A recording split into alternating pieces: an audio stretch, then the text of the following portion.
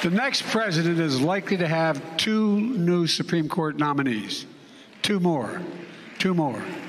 He's already appointed 2 that have been very negative in terms of the rights of individuals. The idea that if he's reelected, he's going to appoint 2 more flying flags upside down is really, I really mean it. Could this be the scariest part of all of it? Well, I think it is one of the scariest parts of it. Look, the Supreme Court has never been as out of kilter as it is today.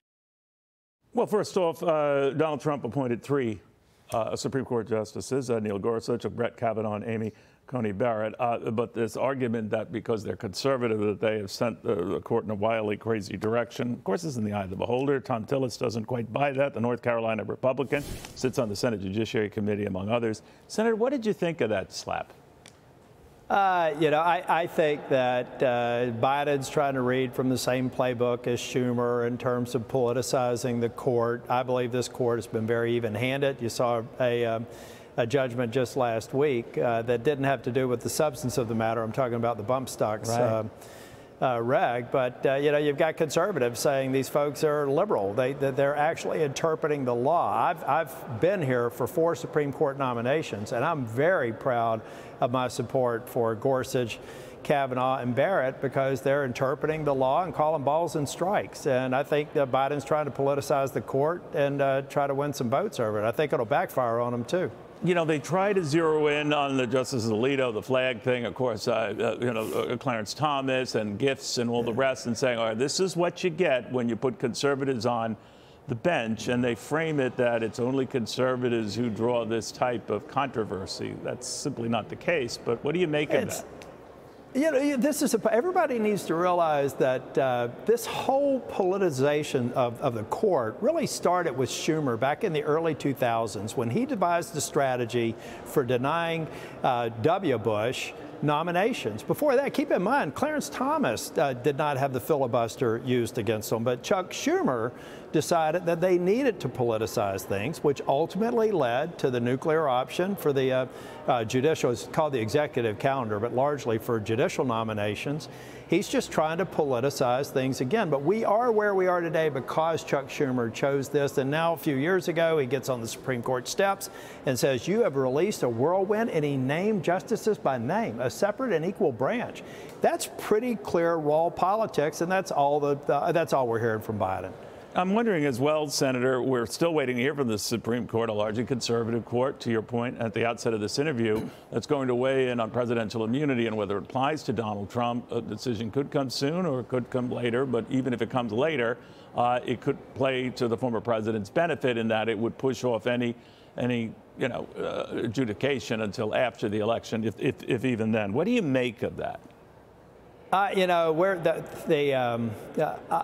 think that one of the things that I try to focus on, Neil, I want to answer your question, but sure. I think that the Democrats want to shift attention away from what I consider to be the triple play.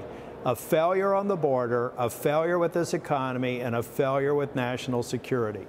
And Democrats are going to try and do everything they can to tempt undisciplined Republicans into talking about things other than that. Everything that they do that's focused on the court is a political stunt.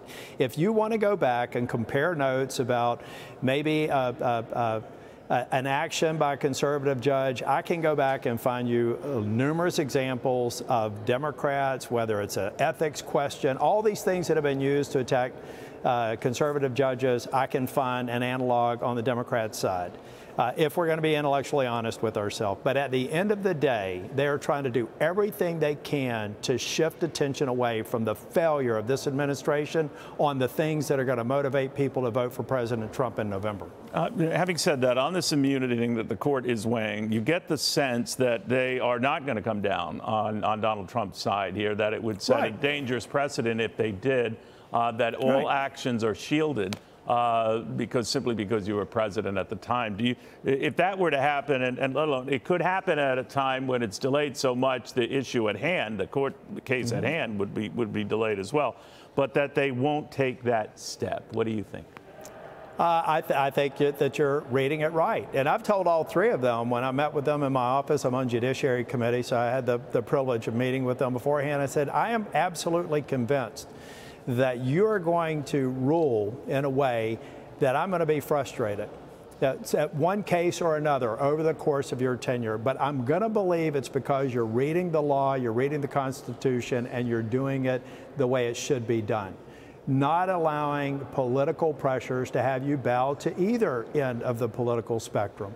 So I would honor that. I could see that President Trump would be disappointed. Do you think Donald Trump would, Senator? I mean, that would be, he would say, these are the guys I picked, and I'm not happy with this decision. No, but that, lifetime appointments, Sure. they're there for a reason. And I'm saying, and President Trump would have every reason to be frustrated and disappointed. But I'm trying to get back to a demonstration, I believe, by conservative judges that are pretty strong. And I think Justice Alito has been unfairly treated. I think that was a bad decision about putting a flag up, exposing yourself, but that's minor. I mean, if you take a look at Justice Alito's body of work, he's going to go down in history as one of the great Supreme Court justices of the modern era.